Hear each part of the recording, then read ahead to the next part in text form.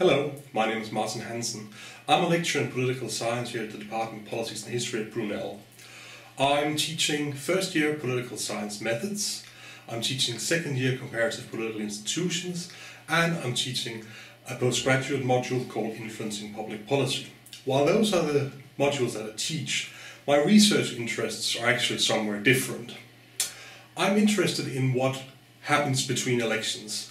In other words, I'm interested in the impact that institutions have on our daily life. After elections, we have political parties who make decisions, we have governments who make decisions. I'm interested in those decisions. I'm interested in understanding why we get the policies that we actually do. I study, for instance, committee assignments. I study why parties vote the way they do in parliaments. These things I study mostly in a West European context. I am an area specialist in Scandinavia. I have a great deal of knowledge in Irish politics as well, but I study pretty much any country around Europe where I find something interesting.